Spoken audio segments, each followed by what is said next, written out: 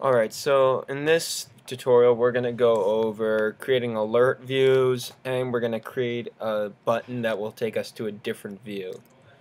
So the first part that we're going to do is we're going to create an alert just to see what that would look like. So this is the exact same program from the last tutorial. We're just going to add something to it this time. So just going to hit enter, and then we're going to create an alert. So we're going to use the class UIAlertView. And just out of convenience and so it makes sense, we're going to name it AlertView equals. So then we're going to create brackets and brackets because we're going to allocate it and then initialize it. And basically what that means is we're effectively creating memory space that Xcode is going to assign for AlertView to become a part of. So the way to do this is we're going to say UIAlertView alloc. Alright, and then we're done with the first bracket, and then we're going to go into the second one, and we're going to use a special kind of init with title, and this is for the alert view. So the first one is going to be the actual title of it, so we can just name this title, right? Then the next one is going to be a message, so this is going to be underneath the title, basically explaining why there's an error. So we could just say, for example, there was an error. And then id, so this is the delegate. We're just going to make it self because that's you can try other things, but for now it's best just to keep it as self. And then this is the cancel button, so this is going to close. And then other button titles. Now, there are two things we could do with this. We can either make it so nothing happens, or so that something will happen, or there's two buttons on it for no reason. And since we don't want two buttons on it and we want it to be kind of a decent program, we're going to name it null. Right? So that means nothing is happening, and then we're going to put in our semicolon. So now we've defined alert view, and as you can see from this error, unused variable. So how do we show this variable? Well, it's pretty simple. We're going to use two brackets, then we're going to use the name of what we created, show. And that's it. That's all you need to do this. Alright, loading, Alright, so hello world. So we put this in hello self button. So just to show you, hello world, still nothing happens. Hello self. Title, there was an error.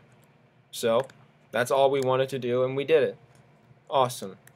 So now let's change the entire view, right? So this is going to be a little more complicated, but overall pretty easy. So I'm going to change it to single, and I'm going to open the left tab, and then I'm going to go to the nib file. Alright, so I'm just going to create an entire new thing, right?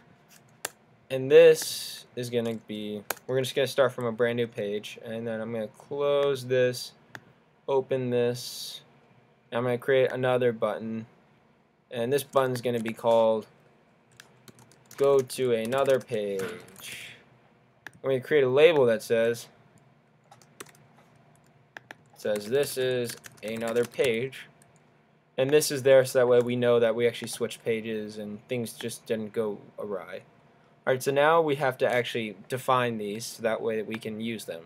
Alright, and actually we're going to put a button here, and this is going to be called go back. Alright, so first I'm going to define the actual page. So this is the new view. It's going to be an outlet because actions are going to be done to it, and we're going to name this second page outlet.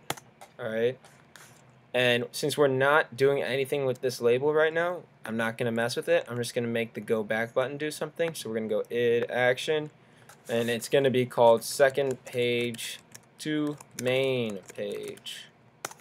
Alright, and now we need to create the next action called, and then we're going to make this an action again, and this is going to be called main page to second page. And that's all that is. Okay, so now we actually have to code it, which is actually fairly simple, even though a lot of tutorials and a lot of things make it out to be this really overly complicated thing. Alright, so as you can see, Xcode has already created this for us, so now we just have to do it. So how do we actually make the view go from one thing to another? So it's actually fairly simple. A lot of the tutorials when I googled this gave me really confusing answers. The books that I read didn't really give me what I wanted to see basically when I'm using the nib file, because all they're doing is they're creating the views by themselves and defining the views by themselves, and they're not using the nib file. So this is all you have to do. You have to write self, because you're affecting itself, dot view equals oh, what is it? It's gonna be, yeah, self main page. There it is. Self, and since we're going to the main page, it's gonna be main page. No, wrong. And this is gonna be, this is bad. My apologies. Self. Yeah, I was right. Self. Oh, I know what the issue is. So I made a mistake, but it's easily rememberable, easy to fix. So I'm gonna go back to this one, and I'm gonna do self.view equals self, because I didn't create an outlet for the main page, right? So that's the issue right now. So I'm gonna make second page outlet, and this will work, okay?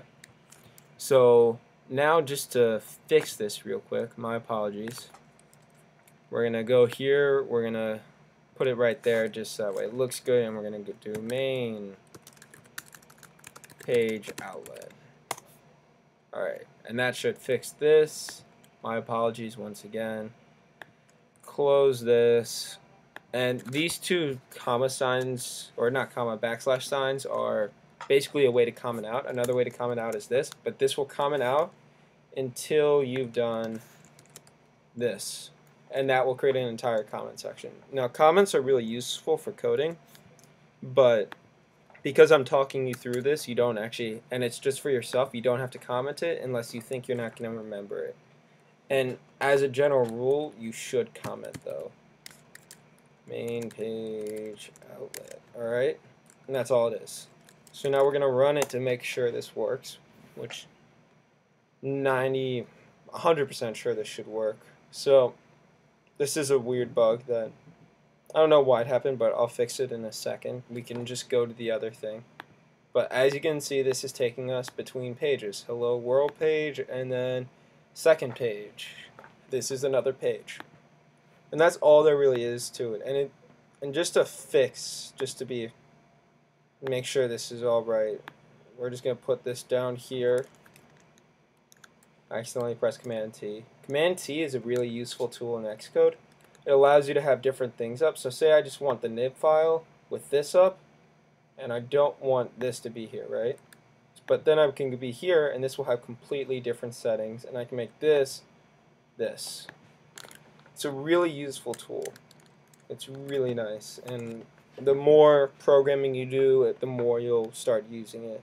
And now you see that this is formatted out well, and that's just like, sometimes these nib files can be a little weird at times, so as a general rule, I would recommend that you don't use nib files, but when you're just starting out, like we are here, I think it's a good way to get used to Xcode and the format and all that stuff with it, right?